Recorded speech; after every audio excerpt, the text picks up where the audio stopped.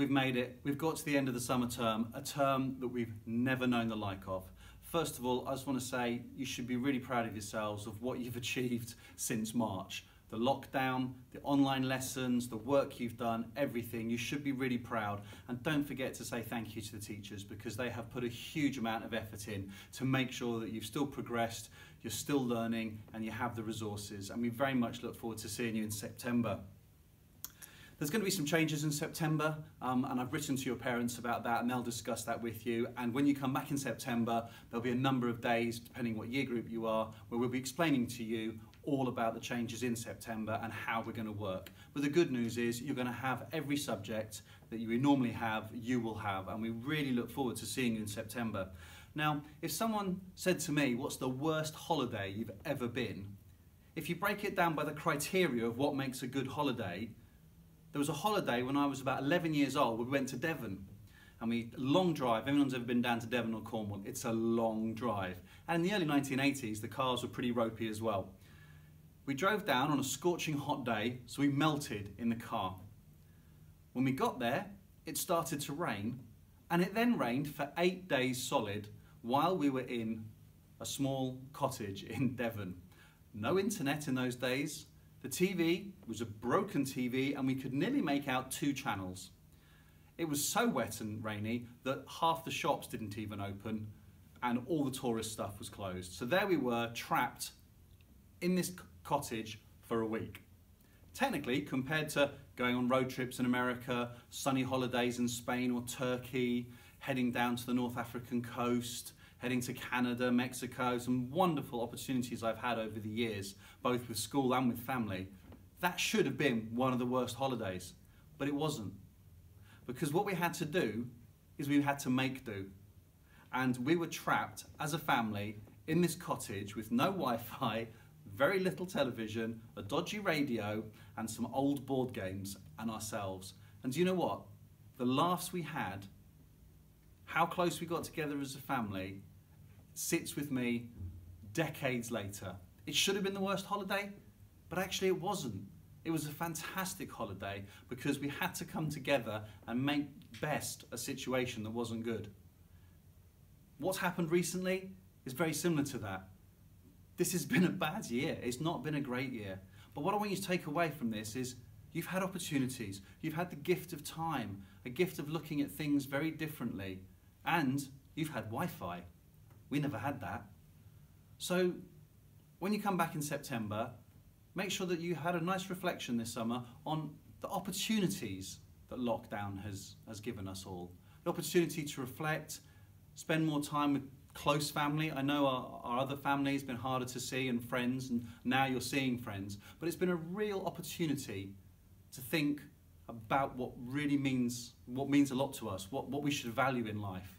And that's what I want you to take away from that. As I said at the beginning, you should be very proud of what you've achieved, and you know when you come back in September, the teachers will make sure that you are all okay and moving forward. And of course, we look forward to our new Year 12s and Year 7s that will join us as well. So take care of yourself this summer. Normally I'd love to show you PowerPoints of sunburnt people and some funnies. I can't do that today, and I can't wish you all the best personally. But from me, thank you for everything you've done. Thank you for all the support you've shown the teachers. Well done, and I'll see you in September. Have a wonderful summer holiday. Take care. God bless. Good morning, Year 9. It's lovely to be here addressing you today on our final day of school before we break up for the summer. I want to start with a quote. Tough times don't last, but tough people do. And I'd like you to think about, how does this quote apply to you? We've had an unusual year and an even more unusual end of term. In many ways, we've missed out on so much. However, let's look at the positives. From my own personal perspective, I've had the opportunity to spend quality time with my 2 daughters, one of whom is at university and the other will hopefully be joining her soon. I have not spent as much time with them as I have these past few months since they were little. My dogs have really loved having the house full of people. They have had so much attention, lots of cuddles and treats. I'm sure they will miss me once school returns and life begins to go back to normality. I've absolutely loved coming into school and working with individual students at our Key Worker School. Connecting with fellow colleagues and getting to know staff I rarely get to see, let alone speak to. And my IT skills have certainly been coming along. I even have TikTok. It has been truly wonderful to hear about the activities that so many of you have taken part in, to see you flourish academically as well as grow both in confidence and spiritually. Many of you will have learnt new skills, but most importantly, you will have learnt to be independent learners. This is a skill that many of us as adults don't fully learn until much later in life, possibly whilst at university. So you need to congratulate yourself on not giving up, always remembering that failing is part of success. An example that I like to refer to is the name of the oil WD-40, because the 40 refers to the previously 39 failed attempts before its inventors got it right. Always remember that the greatest glory in life lies not in never falling, but in rising every time you fall. I want you all to have a good summer, to spend time enjoying activities that we have taken for granted. Simple things like being able to give your friends and family a hug. Boris Johnson permitting, of course. Let me begin to close this brief assembly by quoting from Hebrews 12. All these many people who have had faith in God are around us like a cloud. Let us put everything out of our lives that keeps us from doing what we should. Let us keep running in the race that God has planned for us. Let us keep looking to Jesus. Our faith comes from him, and he is the one who makes it perfect. He did not give up when he had to suffer shame and die on a cross. He knew of the joy that would be his later. Now he is sitting at the right side of God. You are all amazing. Take every opportunity and never look back and regret the things you should have done. Be open-minded, and if you have not achieved as well or all that you planned, set a plan in motion to achieve your goals. Remember, never give up, as you are more than amazing. You are awesome. Take care and have a wonderful summer. Good morning, students. I hope you and your families are well. I can't believe it's been so long since we were together last, nearly 4 months, when we all sort of said goodbye at the end of March, and lots happened in that time.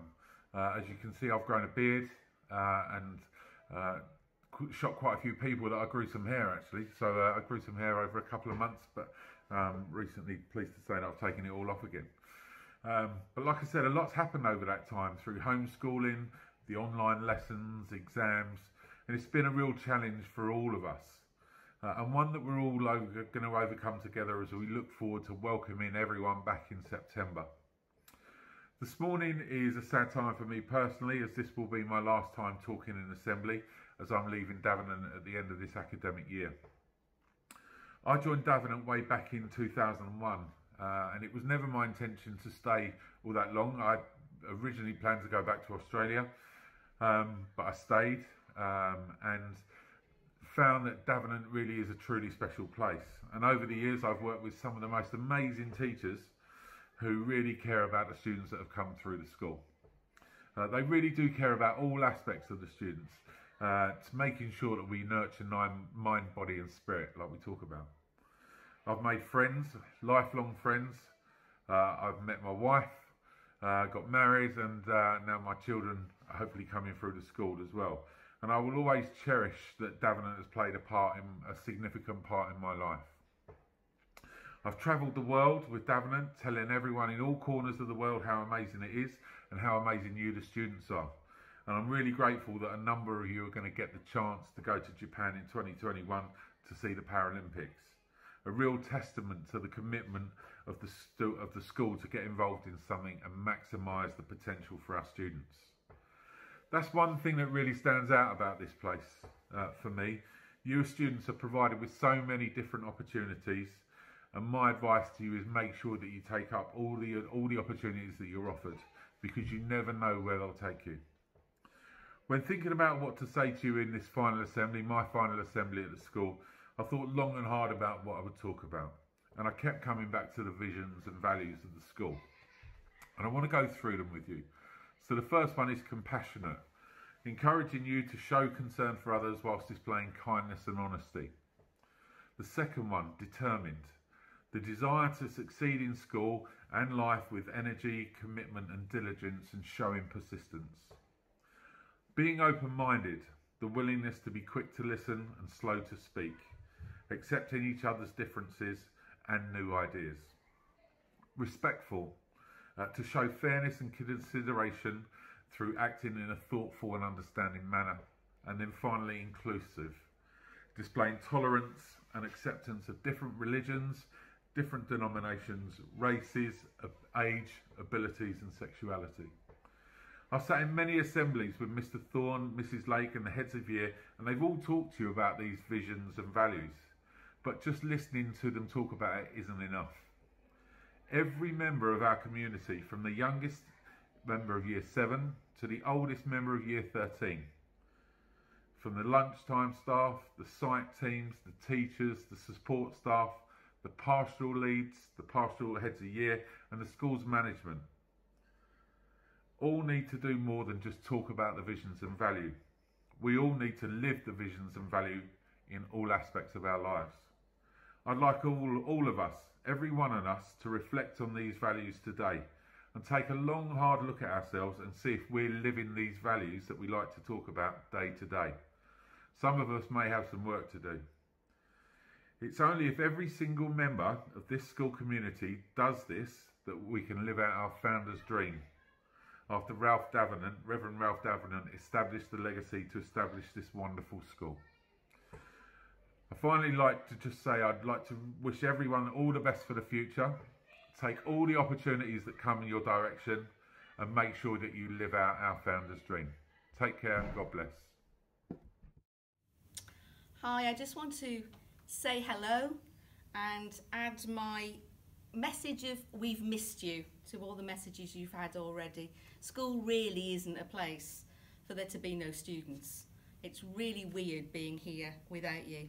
I hope you've made the best attempt at lockdown and I hope you've had actually some good times. You'll be talking about this for years. This is going to be a key moment in your life as it is in ours, and it's going to be something that we will return to time and time again. Anyway, I pray that you've managed the work, and I hope that that hasn't been too onerous. I know your heads of year have talked about resilience in that time, but whatever you've done, well done. I thank you as well for giving help to your families and your friends, and also to strangers. We've had some lovely messages and comments about you being fantastic, little Samaritans all over the place, supporting your community, and I just want to congratulate you on that. We've had some amazing photographs of you stepping up and taking on Mr. Thorne's challenges, and some really funny videos of some of those challenges being completed. I've also enjoyed every Friday seeing the mouth-watering cakes and puddings that you've been creating, but sadly I wasn't able to taste them, so just marking on the way they looked, the aesthetics of them. I also hope you've kept in touch with your friends. They've gone through exactly the same thing as you have at exactly the same time of life, and you will be the sources of compassion and comfort to one another, and I hope you've been that and will continue to be that. But before I just wish you well for the summer, and before I pray, I want to say that we are so looking forward to seeing you in September, and your staff will be waiting to care for you and look after you. It won't be normal, but it will be as normal as we can possibly make it. Your staff are in next week, actually putting together the classrooms in a way that will be friendly and safe for you. But thank goodness the plan is that we will all be back together again. So in closing, the Bible says that when life gets tough, God is in it with us. And I have a favourite song that captures that. It's called Praise You in the Storm, and it's by Casting Crowns. And it says, I was sure by now, God, you would have reached down and wiped our tears away, stepped in and saved the day. But once again I say, it's still raining. As the thunder rolls, I barely hear you whisper through the rain, I'm with you. And as your mercy falls, I raise my hands and praise the God who gives and takes away. I'll praise you in the storm, and I will lift my hands and say that you are who you are, no matter where I am. And every tear I've cried, you hold in your hand and never left my side. And though my heart is torn, I will praise you in the storm. I hope you've been able to find God in this storm that we've all been facing. Now let's pray. Thank you, God, that you've been with us in the storm, even when we've not known it. Thank you that you've been beside us during the death of family members, friends, and through losing so many people across the world due to COVID-19. Thank you, God, that we've heard stories of your presence where people have been facing financial challenges, loss of jobs, illness. And Father God, I thank you that you've been in the homes with the families as they've got a little tense with each other and a little stressed at being slow cooped up together. Thank you, God, that you've been in the hurt revealed through the Black Lives Matter discussions. But God, over the summer, we pray that you will give us time to reflect on who you are and pray that we'll explore that a little bit more. God, I pray that you will give us purpose in our lives as we look forward to the future. In these strange times, show us how we can serve you and how we can look to you for our strength. During the summer, God, bring healing to this land and to our community and bring peace, we pray. Give our leaders wisdom, both in the world, in the country, and at Davenant for the way forward in COVID-19. Restore us to health and provide work and money for our families. Bring us back in September safe to be reunited with our friends and teachers and staff at Davenant so that we can achieve together all that God has for us to be and to do.